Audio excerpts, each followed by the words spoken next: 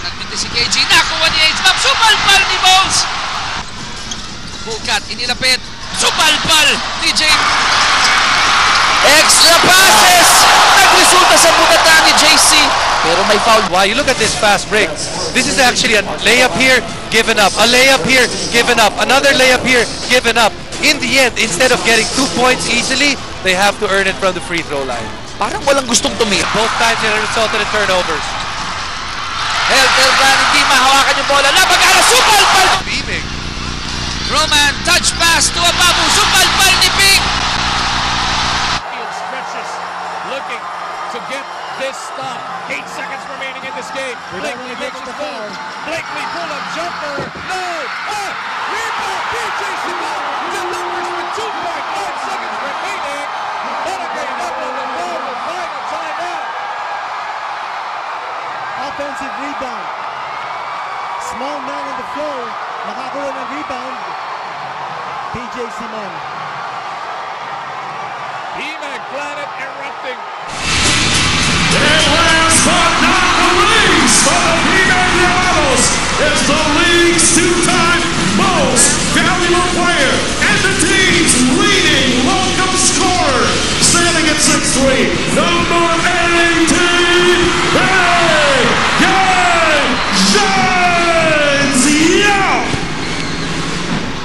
Foul on Kelly Williams. Well, this is how will he complete his heroics with a big overtime. Bowles fires 32 points. And that's a tough shot. That was a jump. Now Harvey Carey's checking in. Oh, laban kay Kelly Williams, he fires, he scores! And right now, here's Jonas! Bowles again! And Denzel Bowles, right now he's unstoppable. His teammates know that they can take chances in offense. Anong gagawin niya dito? Atake, fires, scores! That's a 5-point lead by Bmeg and Denzel Bowles. Right now, Bmeg is just shooters on the floor for Coach Shot Reyes. Tama si Jolas, hindi pa tapos ito. 56.8 seconds to go. Larry for the share, Jared Dillinger, Jimmy Alapag, Jason Castro, all of them 3-point shooters. And Kelly Williams has been known to take some nice 3-point shots too. But you know, it all goes back to yung sinabi natin kanina during regulation when Bmeg needed the defensive stop. We said that was the challenge. Bmeg is known to be a defensive team. They got Layson. Now back again, Migo, yung balikan ng first game yung James for three. Hatid sa atin ang PLDD on Telpad, the only online thing against Belga. James will cycle out. James na naman. You credit Pingris for being patient. I mean, this crowd is rocking. Everybody's up at their feet, guys. The big did not want to pull the trigger. Devance pleading for it. Barroca wants to take it himself. Barroca against Alabag. Delivers the 2 points. realize. Against Alabag. Wants to take it down low once again. Barroca's pulled up. That's good. That's a semi-post move on the part of Barroca.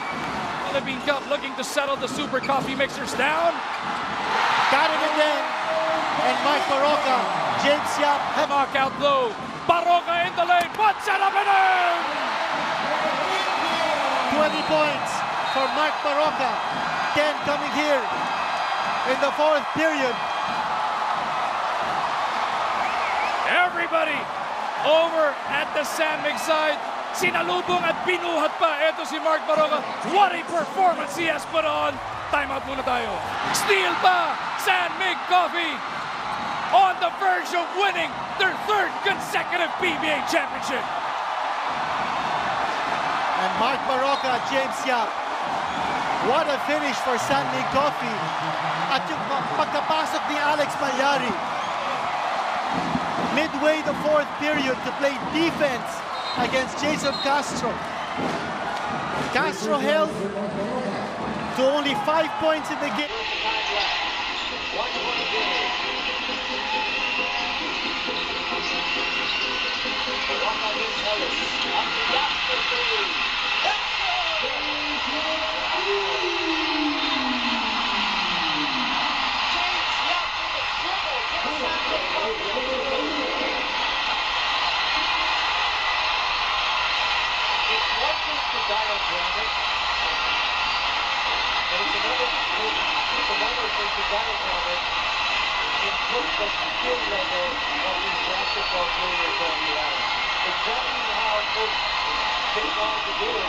Here's Darwood to Reed. 2 seconds to go. Reed for 3. No! Mig Coffee, Grand Slam champions of the PBAs. It's destiny for Mig Coffee. And all, fighting back and giving. Marc Pingris nakikipagkatawanan, bounces it over to Blakely. Have mercy, Mr. Blakely! Oh, taken away by Blakely. Blakely looking to go all the way!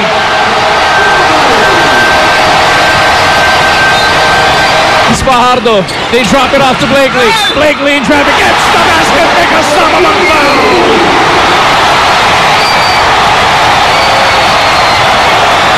We always talk about execution and points, and in the end game, Sakuragi against Fajardo, 3 to shoot, being fouled! And he droops to the line for Pingris remains perfect. and has made a better amount of free throws compared to Millsap in trouble. Punta tayo na with Kaping. That shot block number 5. This Governor's Cup para sa Sandvik with these 2 free throws. Pingris takes care of that one. Take a look at Jun Marfardo on that Petron bench. Especially Jun Marfardo. What performances he put up here at napakahaba pa ng magiging karir ng batang yon. But this night, Sea of Blue is now taking over the floor of the Smart Araneta Coliseum. Congratulations! What a Game 7. This final score, Jason, this is the... Well, let's just watch this.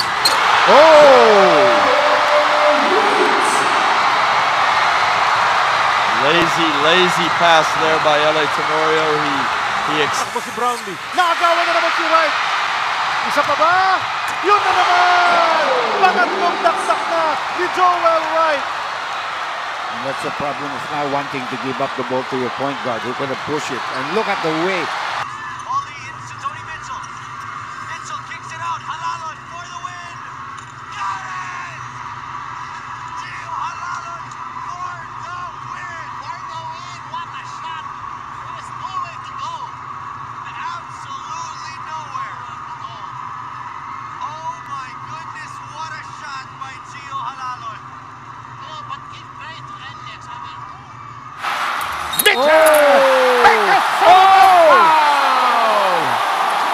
You almost tore the rim down. Bumaba eh. What's he gonna do? Kick to Sol. Block! It's with Jalalon. He'll take a 3. Leaning forward. Oh yeah! What a shot! Gio Jalalon is owning this second half. Close range. Quick 2 points sa Kapol. Mintes, Travis. He got it. No foul. 106. Sakla lang. Travis. Got it! Magkasama ng foul! Brownlee 3! No! Rebound! Dos! Second free throw. Likewise in. And then what's last time out? This will be the last time out. In the corner 3. It's the edge. Tony! And Magnolia will be in the finals of the Governor's Cup! Baseline attack. Block up there. Tony will be inside Jay. There it goes! Point 6. That clearly seems to be a piece of with this